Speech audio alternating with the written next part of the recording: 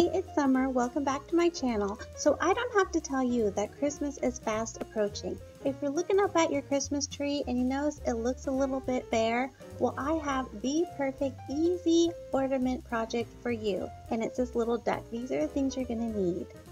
You're going to need some ribbon for hanging, a green bow, and a red pom-pom.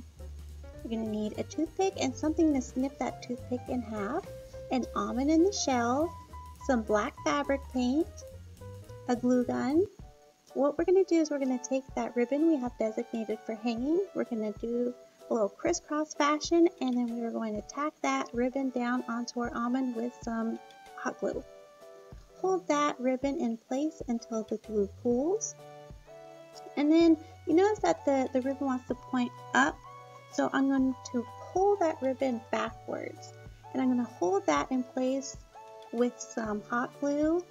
I'm placing the red pom-pom on top of all that glue to make sure that ribbon stays in its place. Once the glue has cooled, I'm going to pull that ribbon back over the duck's head, tack it down, and I am adding our green bow. Now we're taking our toothpick and I'm going to snip the tip off of the toothpick. Hold that in place or it's going to fly off.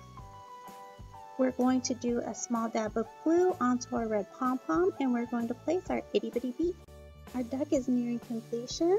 The last thing we need to do is eyes, and we are simply using our black fabric paint and dotting those eyes straight onto the red pom-pom. Now you're going to let that fabric paint dry and your duck is done. You're ready to make a whole army of them for your Christmas tree. If you like this project, make sure you give a thumbs up. If you have any questions or comments, make sure you leave them in the comment section below.